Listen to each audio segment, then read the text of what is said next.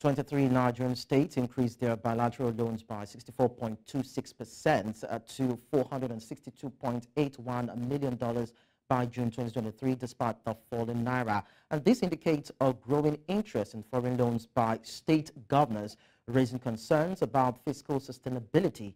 In 2018, Nigeria secured a $475 million loan from France for specific development projects in Kano, Lagos, and Ogun states. And so this morning, I'm being joined by a chartered accountant, Akin Fatunke, and he will be shedding more light on this. Thank you so much, Akin, for joining us on Business Edge. Thank you very much, Lekan.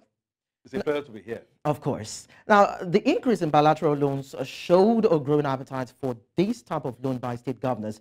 And this is at the same time the federal allocation, the account allocation committee had actually shed more light to this, talking about the sharing of the allocation. So I'd like to find out from you, how pressing were the needs for these states, and is there any justification for the borrowings?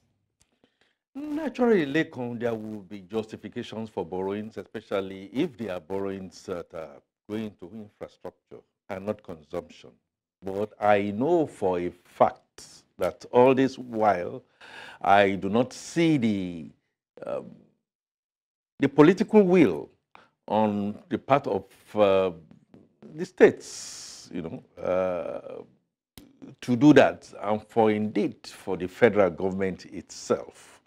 I know for sure that over time we've had to be borrowing to consume. Remember the debilitating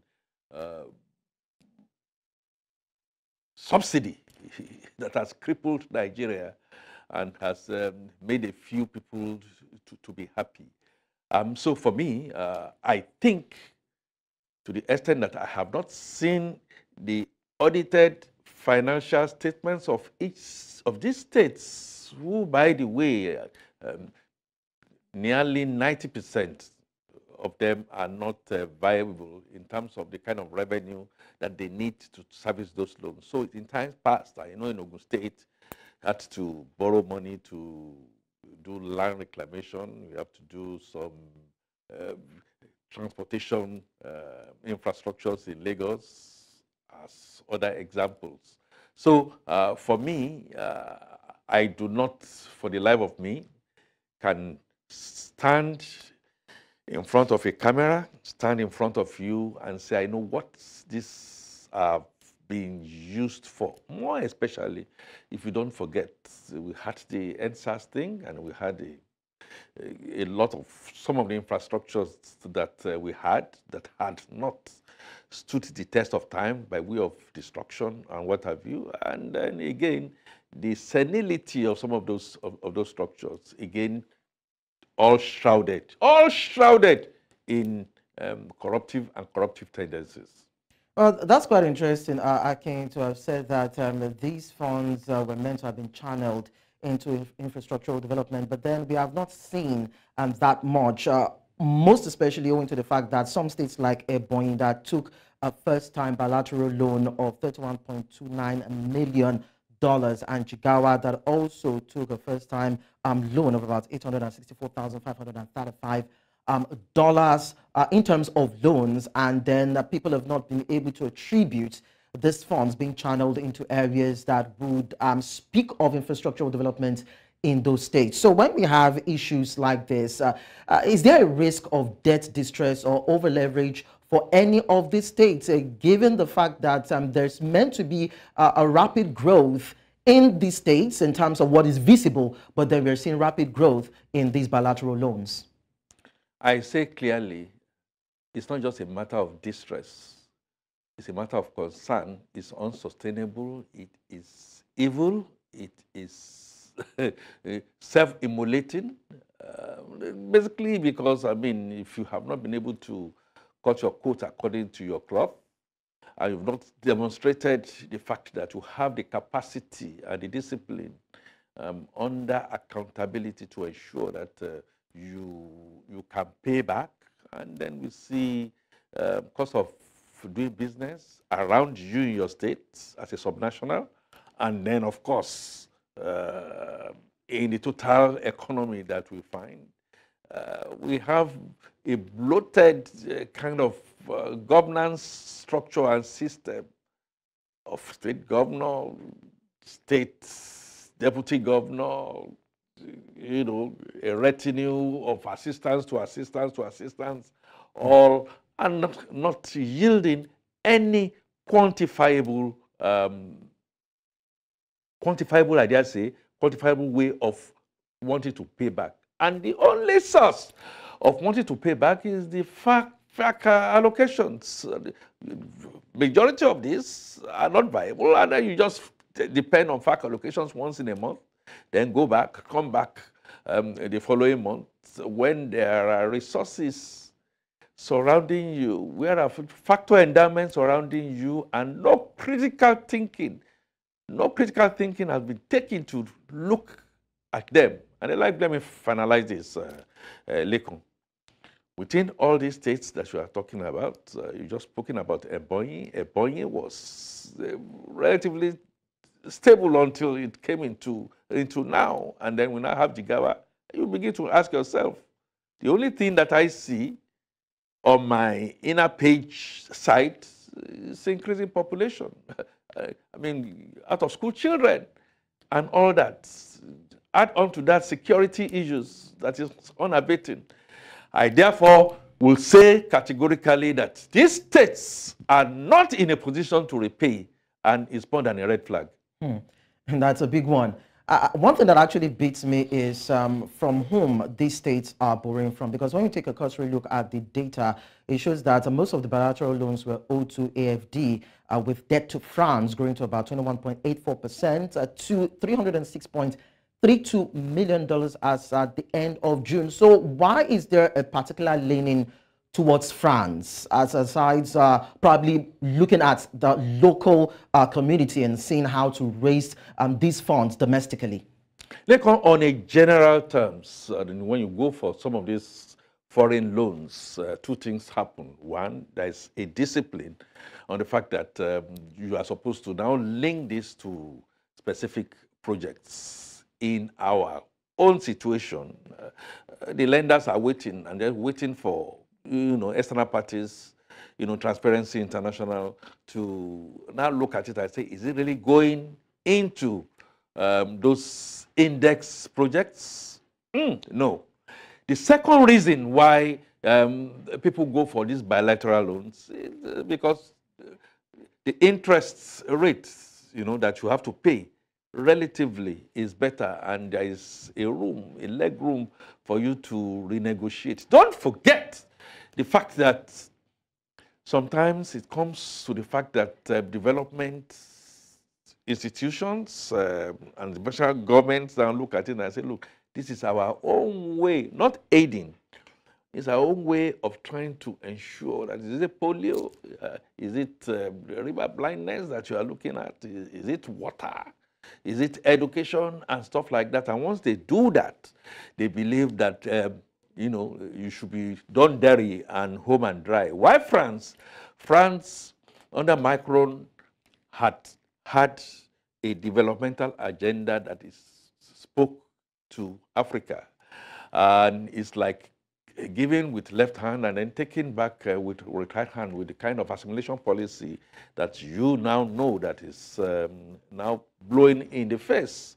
Niger, Mali, Burkina Faso, and what have you. And because all these countries under French colonization in the past have indexed their earnings. Everything is now dependent on France. Now, what France now seems to want to do, in my honest opinion, is now to come to the Anglophone, of which Nigeria is a key one.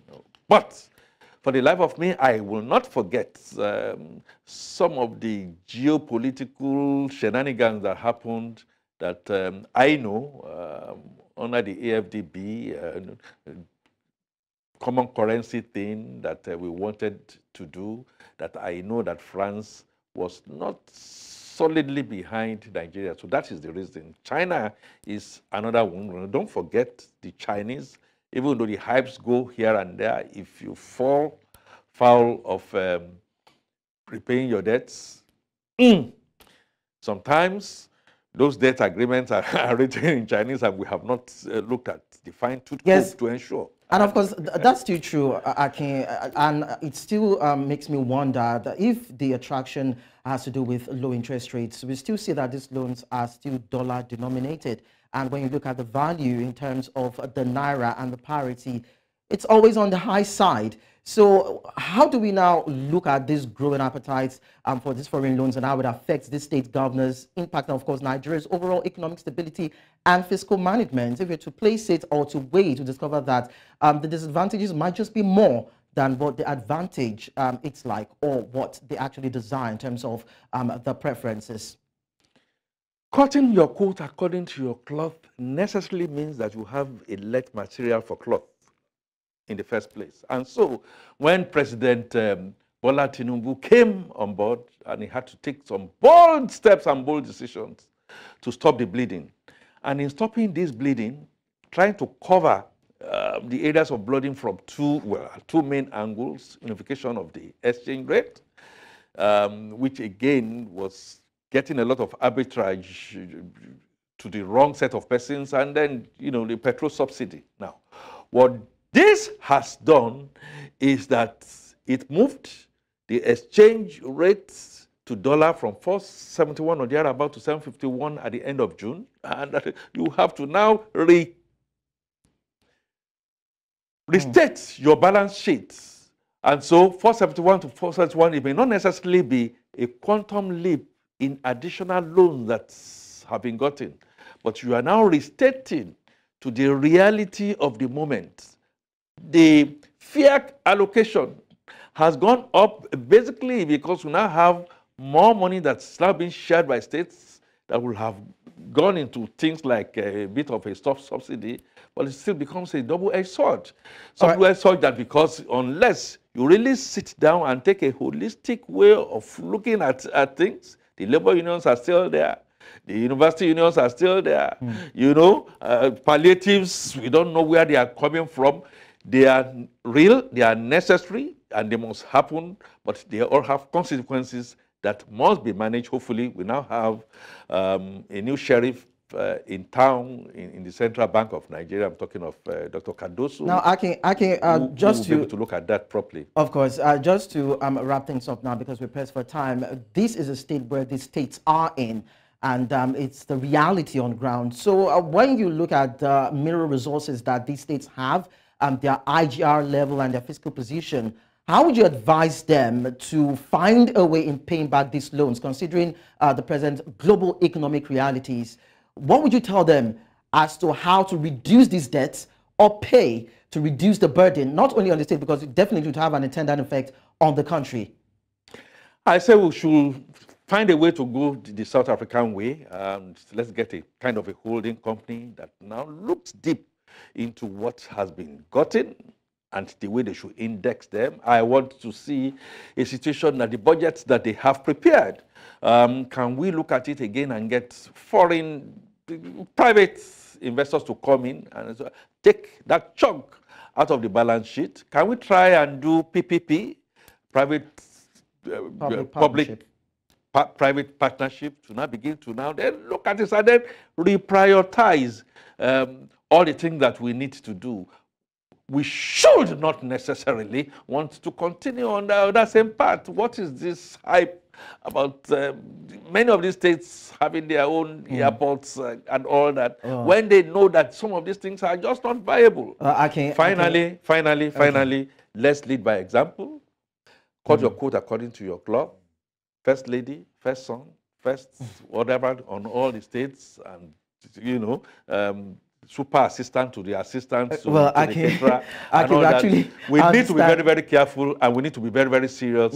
Otherwise, we are in peonage.